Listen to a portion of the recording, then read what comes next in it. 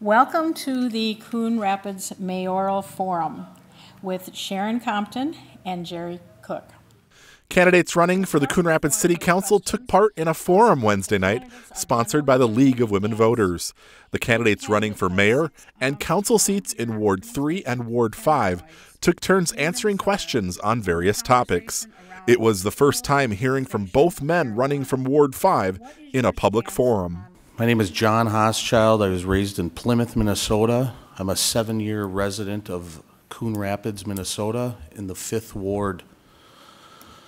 I work construction as a self-employed business owner, and I look forward to the opportunity of serving my community. My name is Brian Armstrong, and I'm running for the open city council seat in Ward 5. I was born and raised in Coon Rapids, and I love this city. I wouldn't have it any other way. It is my home. I spent my adult life married to my wife, Terry, of 36 years, and we've got 3 children that we raised here and raised through the school district.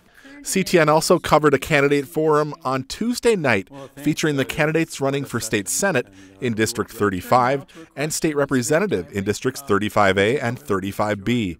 Look for the forums in the coming weeks on the CTN government channel on Xfinity Cable. The videos are also posted on our CTN Coon Rapids YouTube channel. The general election takes place on Tuesday, November 8th. Absentee voting starts on September 23rd at both City Hall and the Anoka County Elections Office. You can also vote by mail.